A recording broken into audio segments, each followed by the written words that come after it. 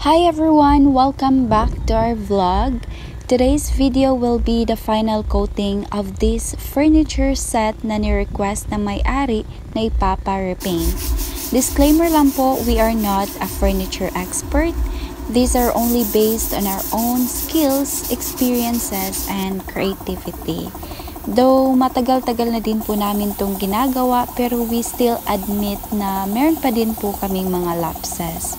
So, if you have any suggestions, please feel free to comment down below and don't forget to like and subscribe so you'll be notified sa aming mga next uploads. Going back, this furniture set is nabili daw ng may-ari a long time ago and siguro nasasayangan sila pag di nagagamit. And here, in this video, ipapakita ko din pala ang before namin na simulang matanggalan ng paint. Like ganito siya, as in fully painted daw to before.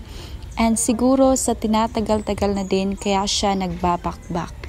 And sa pagkakaalam ko, this set is made of amulavi wood, isa sa pinakamatibay na local woods na madalas ginagamit sa carpentry or furniture making.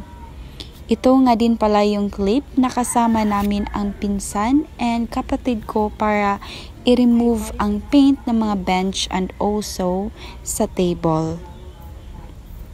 And since we want a natural finish, so we usually use colorless products to help retain its original wood grain. Iba pa rin kasi talaga ang ganda pag natural lang. So kung napapanood nyo na yung mga previous vlogs namin, same process lang po ang ginagamit namin sa pag-apply ng mga furniture products. And also itong electric grinder machine, ang isa sa ginagamit namin para sa pagtanggal ng paint and also para ma-achieve ang fine finish ng furniture. So, yes, matagal-tagal pa din na process ito. Hindi siya madali, guys. It really takes few weeks para matapos namin ito. And since ang request na may-ari is only to repaint, so wala po kaming binago sa design. Meron lang konting additions para mas mapatibay pa itong furniture set. So guys, if you like this video, just keep on watching.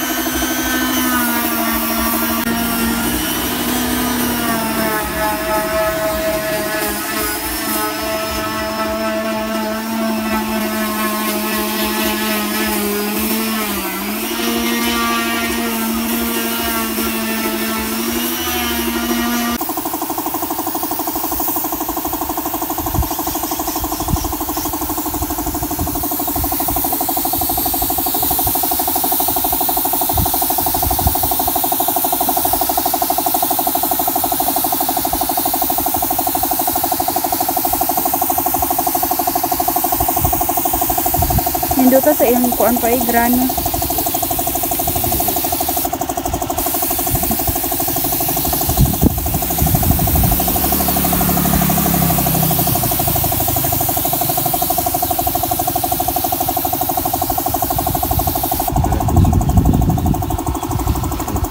Okay, so next will be this one.